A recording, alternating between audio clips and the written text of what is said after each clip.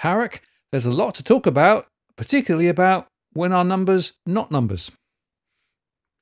Oh, yeah. Well, let's just get straight into the controversy, shall we? The ABS sent out some correspondence to Leith Van Onselen at Macro Business and a few other people, including the Daily Mail and 2GB, regarding the migration figures, or in particular, how the net long term and permanent arrivals figures should not be conflated with the net migration number, except that's not what Leith and the rest of them have done. Well, I don't know about the rest of them, but I do know because I've spoken to Leith about this.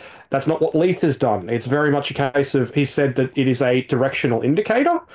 And it's funny that they should say that because that's also what the federal government says in their own paperwork telling people how to measure migration on a short-term basis. So I thought that was rather funny.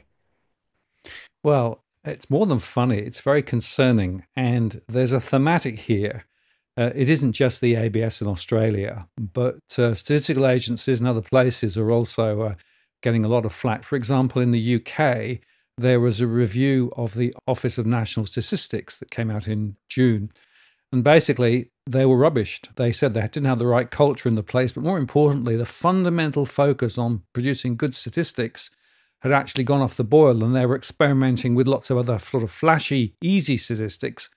But the core stuff that needed to be done wasn't being done, and that was very, very critical. And in fact, the ONS has delayed their retail sales information, which was due out today because of quality issues. So once again, more statistics delayed. And of course, in the US, we have the BLS with their issues with regard to survey levels. So the worrying thing is that more and more, I think, 2 points. One, the accuracy of data is in question, but more importantly, the politicization of data is now the real question. And that means that we can't necessarily rely on the critical indicators. Now, that makes central bankers' lives even more complicated or unneeded, depending on how you think about it. But for everyday use, we don't know what the truth is.